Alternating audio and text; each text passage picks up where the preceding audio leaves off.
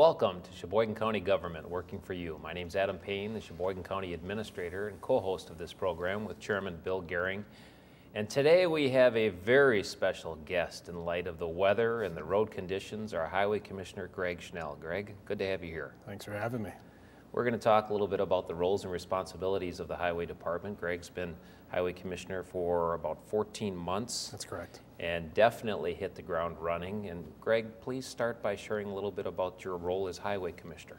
Well, as you said, this is one of our most challenging times of the year as far as winter and making sure that everybody's got a safe way to get to work and an opportunity to get to work. Obviously, we depend greatly upon that commerce. And the position of Highway Commissioner is a lot of times challenging and most of the time rewarding. You get to see projects start to finish and get then be involved in a lot of different programs and get to meet a lot of special people in my position. And you came to this position with a real breadth of experience. You previously were in Manitowoc County for how many years? 17. For 17 years. Yes. I worked my way up through there and worked my way into a management position and was fortunate enough to get hired on here, and I really like being here. Now, many of our viewers might be thinking, well, Highway Department, how complicated is that? But there's really a lot going on depending on the season with the Highway Department. Please give a brief overview of what the Highway Department all entails. Well, our Highway Department is very progressive in construction. We like to build roads and maintain, and we own our own asphalt plant, our own crushing plant, so we produce and lay down our own asphalt and aggregate. We construct, like I said, so a lot of our planning it's 3 to 5 years out as far as our larger construction projects and some of the funding that goes along with it, plus the seasonal things that go along with it, and the maintenance to mow the grass and control the vegetation and patch and shoulder, all those stuff that goes into it. So it's just you're on a continuous cycle. Year to year it's the same things, but sometimes it's different roles that you go into. And at this time, most of the emphasis is keeping the roads ice-free and snow-free. That's correct. And we've been challenged so far. Not challenged so much, but we're putting our equipment to use, which we're not normally used to in December. It seems to be, has been a slow month for the last couple of years, and now we're bearing its wrath early. So we're taking care of business, and I think so far it's panned out pretty well for us. How many employees do you have, and what's the general components of the department?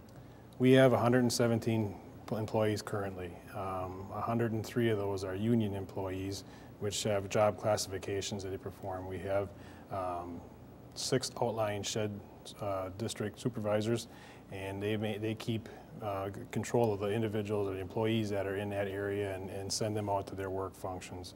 We have 7 staff in the office that are ranged from patrol superintendents, from an engineer to administrative assistant and bookkeepers. And as you said, right now folks are real busy keeping the roads clear. When we say that, what are we talking about? How many roads do you have to maintain throughout the year?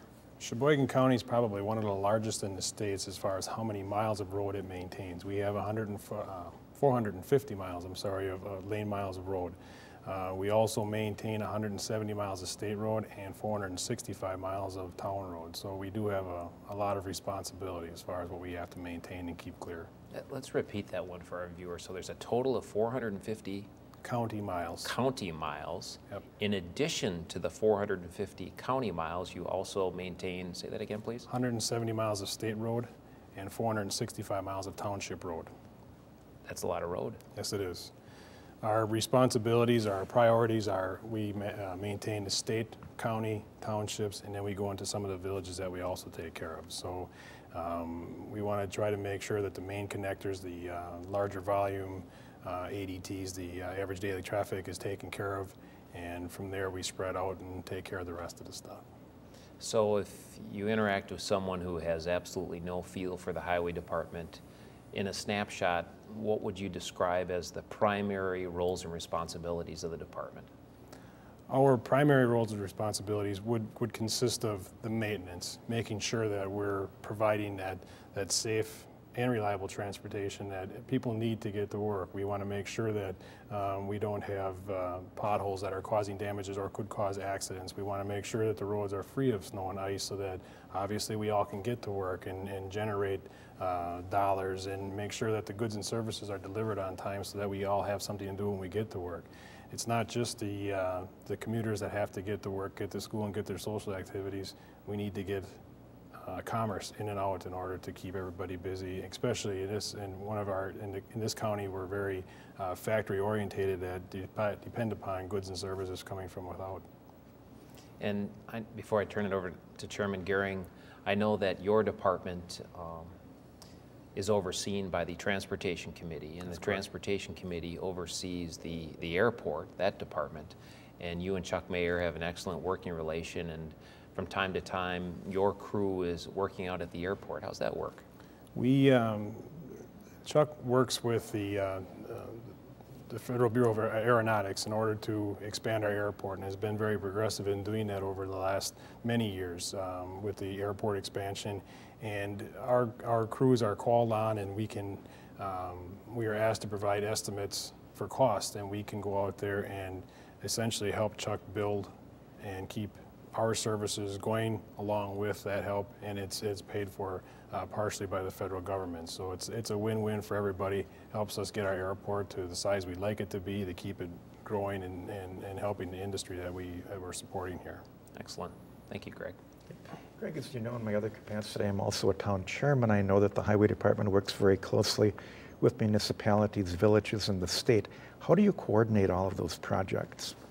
It's well, first of all, we have good staff. We have people that are willing to step forth and do what it takes to get the job done. That's what needs to get done at the time. At every different level, we have people that town chairmen such as yourself can contact and get the job done. If it's not getting done, they can contact me and we'll make sure to get that done.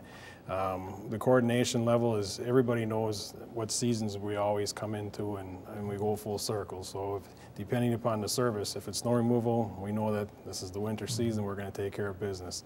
Summer season, when we do our paving and we do those types of needs or have those types of things done, contact us, we'll get it taken care of. The communication is the top thing. It's key to making your township be progressive and stick with the plan that you have in place, and us communicating with the people that supply us with the building needs that we have and to get the job taken care of. Okay. I firmly believe that there's a benefit for a township, a village to contract with the county to do their work. Can you tell our viewers what those benefits might be? Well, if you look at as I mentioned earlier, we have 6 different sheds that are strategically placed throughout the county. And from those sheds, we can supply different services to the area, the township, the village that's in that area, and get the service taken care of. In saying that way, the village, the township doesn't have to have a building to maintain their equipment, a salt shed to store their salt, even the equipment or the employee, if that's the direction they take, that they wouldn't have to pay the benefits and the wages for. They can contract us. We provide the service, and we feel we provide it in an efficient manner, that it takes care of everybody's needs, and you don't have to be maintaining that equipment day after day. You get a rental rate charged to you that we get established by the state, and we pass that on. Okay. What is your total budget of your department, and what part of that budget would be accounted for with the winter snow plowing and salting and those activities? Our budget for 2007 is almost $16 million. Anywhere between 1 million to 1.5 is normally what we'd spend on an average winter. This year we're up a little bit. If we all could back up and remember January, February, March of last year, in the latter part of those months, we've gotten hit really hard with the heavy wet snow, the stuff that's hard to get rid of, and it causes more heartache and headache, and sometimes it takes more equipment to get that off the road. Those dollars added up. This year we're a little bit higher than what we normally would like to be, and now December is definitely not helping the cause. So. Okay. What is the variety of equipment we have out there to attack the snow, and what would be the cost to handle the average 2-inch snowfall like we had a couple days ago? We, in that type of event, we would send out about 40 snowplows. And again, they're taking care of the state, the county, and the townships. So those are, and once they complete their state routes and their county routes, they're going to go and insist in helping the town roads and get that stuff taken care of so everybody can get done at the approximate time or the same time. The average cost, you know, it can vary depending upon the timing. If it's a weekend, obviously it's going to be, the removal is going to be done on the weekend. But if it's during the week, you could, you know, it would generate anywhere between $20,000 to $50,000, and obviously there's a lot of other things that come into play. If you're going to get wind and drifting and all that stuff, sometimes after the storm is where the cost comes in, when you have to try to push that stuff back, and it's a constant maintenance going back to that same drift because it's out into the middle of the road and you can't control it anymore because, you know, it's not getting caught up on anything. So it's kind of a loaded question. I hope I answered your question. Sure. Kind of off the skiff, do we still have a couple of Oshkoshes and snow blower? Should it really get bad? Yes, we do. We did get rid of some of the Oshkosh trucks. We had 20 of them, and we're down to 12. And we have them placed at our outlying district sheds so that we can still support. There is some areas in the county that the roads and ditches won't take the capacity of snow that we'd like to. And there's a potential that they could get blocked at some time, and those are the pieces of equipment we're going to need to open that up. So we felt comfortable keeping two at each outlying shed to provide that service. And then is there new technology that the Highway Department is using to deal with the weather?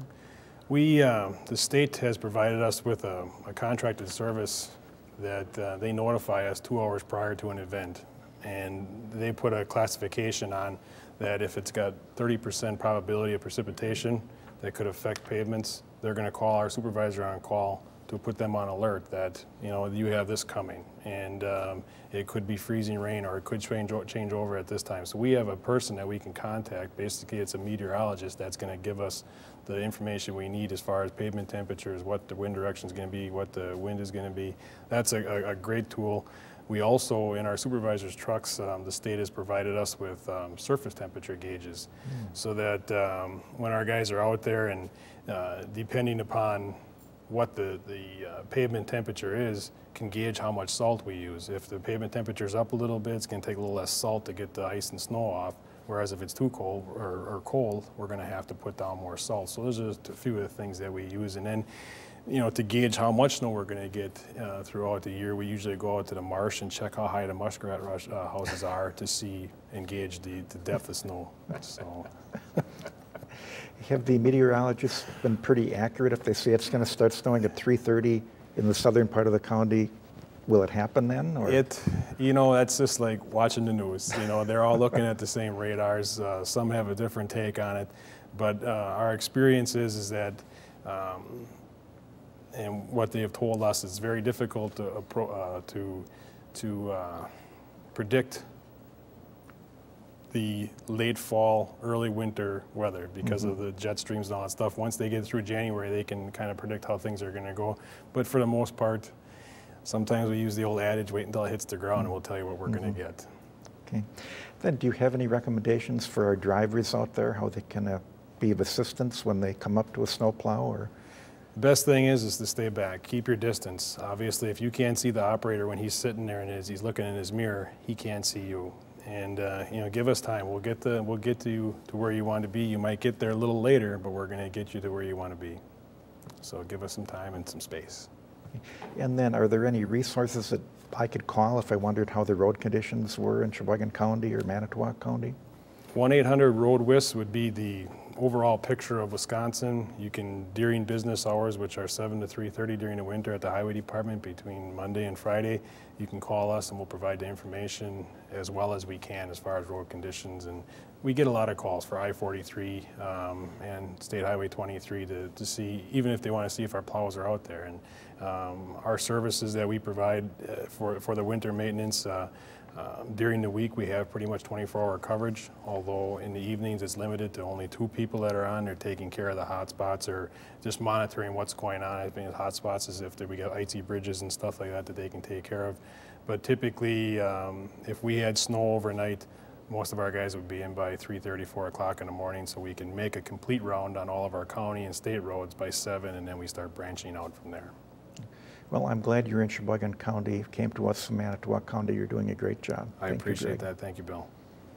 And I'm glad to hear that you're checking out the muskrat houses when you want to know how deep the snow's going to be. I figured you'd like that. I haven't heard that one for some time. What can we expect based on that? I haven't physically looked myself. Personally haven't taken a look. I may have to do that, yeah. Have to get Ed Harvey out That's there, right, your exactly. surveyor, and have him take a look. Well, speaking of being relatively new to us, 14 months out, the time's flown, but you followed the shoes of Roger Lanning, who was a well-respected highway commissioner for a long time for Sheboygan County, did a great job, and you had big shoes to fill, as you know, and as Chairman Gehring mentioned, you've made good things happen in your short tenure. You've already shown a real command of the area and the operation. And just in general, what are your impressions of the Sheboygan County Highway Department? I love the growth. There's a lot of potential. There's building going on. There's we have great support from the county board and yourself, Adam, and transportation committee. It's great to be involved. Our department, like I said earlier, is very proactive in construction. I like that. That's a great thing. We have a lot of stuff to offer, and there's a lot of stuff in Sheboygan that Sheboygan has to offer in Sheboygan County in general, and it's a great place to even raise my kids. We're here now. We moved here, and it's been nice, and you guys have welcomed me very well, and I appreciate that very much. With the back to the conditions that people are dealing with today, the winter conditions. I got up and drove to work from the town of Plymouth this morning, and was anticipating things were going to be a little slick out there with the freezing that occurred last night, and that those wet roads were going to freeze, and that I might have to take it a little slower this morning. And I was pleasantly surprised that the roads were in good shape, particularly Highway 23 coming all the way into Sheboygan. We know that's your route, so we kind of you make sure that gets covered, right? What's to give our viewers a feel for just what happens? Your staff are out there, 5 a.m. already? Aren't they helping with the commute? Or what's the general game plan in that day to make sure that commute is as safe as possible? Well, again, we go back to the monitoring of the weather, making sure we know what's coming the night before, and obviously in the off hours on the weekends when we're not providing that 24-hour coverage, the sheriff's department is our eyes and ears. They're going to let us know, call our supervisor on call and say, hey, we have some conditions out there that need to be taken care of. So in that respect, our supervisors are going to check that out and see what size of crew is going to be needed to take care of what we have going on. So we work hand in hand with the Sheriff's Department in order to make some of those calls and to make sure that we're covering and providing that safe and way into work or way to the social event. Like I said, throughout the week we have people on 24 hours. There's a little lapse of the second shift from the first shift, and there's a little lapse from second into third, but we pretty much got it all covered, and if we need more at night, we bring in more resources. So literally people are plowing all night long and first thing in the morning. Yep, and in the off, when there's not snow to be removed, we have plenty of equipment to maintain. There's 600 pieces of equipment at our department that need something done to them, so there's plenty of things to do. As you look at the last year and the initiatives, the projects, the different things you've been involved in, give our viewers a flavor for that. What have been some of the major projects that the Highway Department was involved with? We had finished up there was County Trunk I in the village of Adel, which is a section of road that turned into just a real nice piece of highway now. There's retaining walls, new sidewalk, new curb and gutter. It was a joint effort between us and the village. We reconstructed County Trunk PP between Willow Road and 57, joint project between us and the city of Plymouth. We made the pavement wider so that it'll accommodate bike traffic in the future for their industrial park. And then one of the major ones that we just finished up at the last part of the year, here's the interurban trail, the connection between Oostburg and Cedar Grove, which has been utilized a lot by even Adam and myself. So. Greg and I had a chance to bike that, and it wasn't a pretty picture, but we certainly enjoyed that, about a 3-mile stretch. Yes, yeah. It's just beautiful if you haven't gotten out to the interurban trail, again, between Oostburg and Cedar Grove. A beautiful stretch of non-motorized And that piece goes all the way through Milwaukee and all the way down. The interurban trail is a long piece, and it starts here in Sheboygan, and we hope to, in the future, continue that through Sheboygan. So, you gave a nice overview of the areas your department's involved with, but one you didn't touch on until just now is you personally have been involved with the non-motorized transportation program for Sheboygan County and the opportunity to improve some of our networks throughout the county. If I recall correctly, we're going to have some improvements made to the Old Plank Trail along 23 here next year, isn't that that's right? correct. There's a section that had not been rebuilt or hasn't been built to the standards that the section from County Trunk M to the west was. And there's an opportunity here there's a major gas line that'll be running across Sheboygan County, and they're going to utilize some of that right of way, which in turn doesn't sound good, but they're going to wreck some of the trail that's currently there. So we're going to get that built up to standards, and then hopefully continue to build all the way out to County Trunk M in the future with some of that non-motorized money.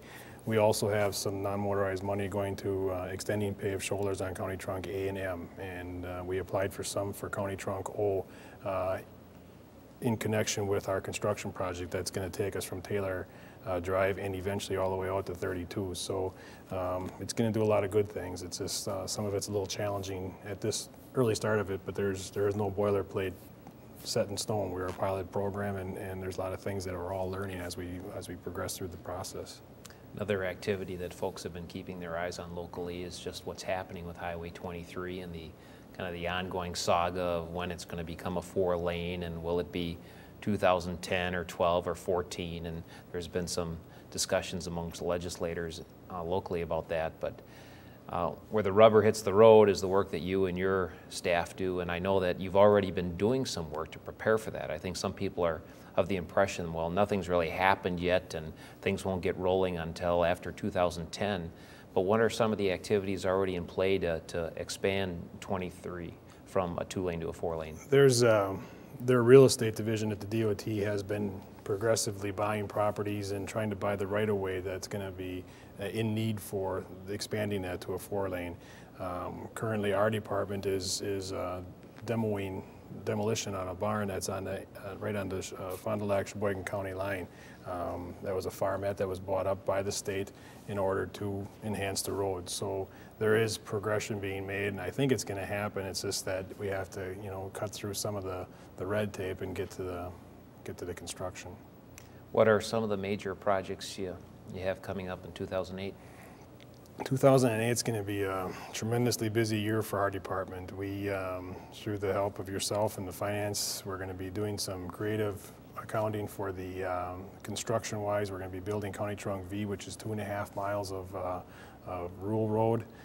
We're building 3/4 of a mile of County Trunk O from Taylor to I-43. Plus, with freeing up some money and doing some different things in our capital projects, we're going to be paving about 25 to 30 miles of road. That's going to be a very aggressive year, and it's we have also some a road to relocate at the airport. So lots of construction next year. We're looking forward to it, and we're just in the process now of putting together our schedule just so that we have everything lined up so we can continue to flow. And none of that gets done if the county board doesn't appropriate the dollars you need to make it happen. And as you said, the budget for the highway department looks pretty good for 08, and in part because of the sale of Sunny Ridge and some other things that allowed the county board to move more resources to departments that the last few years have really had to tighten their belt more and more. And you touched on an area with the overlay. I recall a report that your staff prepared couple of years ago now where we weren't really keeping up with some of those maintenance or overlay responsibilities. We're hoping to give that a little kick here in 08, as you just touched on. But what about the future? How do you see the cost of fuel and oil impacting your budget and your ability to keep up with this work? Well, it's a stretch. It's going to be a challenge, and we're not alone. Everybody's faced with the same things. Obviously, if oil is going up on the asphalt, then it's going up for all of us to heat our homes and to drive our vehicles. And what it does is it challenges us to find other alternatives or do different things in order to stretch that dollar, and we're working at those. There's all our alternatives as far as using different types of oil, like waste oil, in order to heat your asphalt plants, so you don't have to depend upon all those other resources that you have to buy and import it from other countries. So there's ways that are getting around it, but it's going to take a lot of time and bureaucracy to get to that point. But I think in the future there's going to be strides made in order to provide a cheaper alternative to what we're using now. In a sense, everything goes up. Your cost of your equipment, if the fuel is higher, obviously that rental rate goes up and the oil price goes up. So you just don't get as much done for what you have to spend, and that's a challenge for everybody. But I think we're making the right steps in the right direction, as long as we can keep on that pace. As certainly the three of us know, but some of our viewers may not be aware, the county board adopted a property tax levy reduction, which is the first one in 21 years. Even though they were able to provide for a property tax reduction overall, most county departments, including the highway department, received at least a 3% increase, some a little bit more.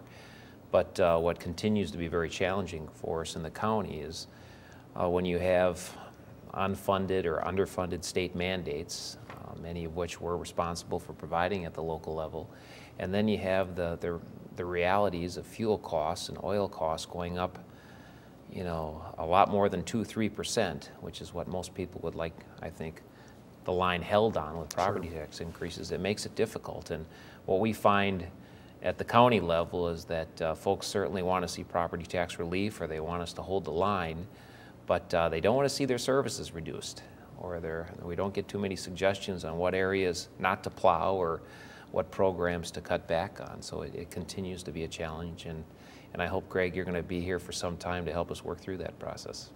I'm a young guy. I'm not going too far. So. Well, thank you for joining us this month, and I hope that you got a nice overview of the Highway Department and its programs and services. If you have questions or suggestions, please don't hesitate to contact Greg Schnell directly, our Highway Commissioner for Sheboygan County, or Chairman Bill Gehring, or myself.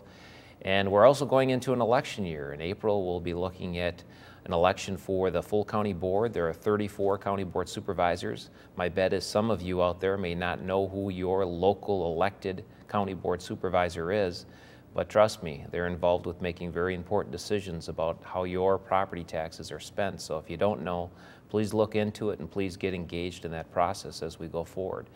But on behalf of Chairman Gehring and the Sheboygan County Board, thank you for joining us. Next month, Julie Glancy, our county clerk, is going to be here to talk a little bit about the upcoming election process and how that works, as well as some of the very important services she provides in the county clerk's office. So again, until then, on behalf of County Board Chairman Bill Gehring and the County Board, thanks for joining us.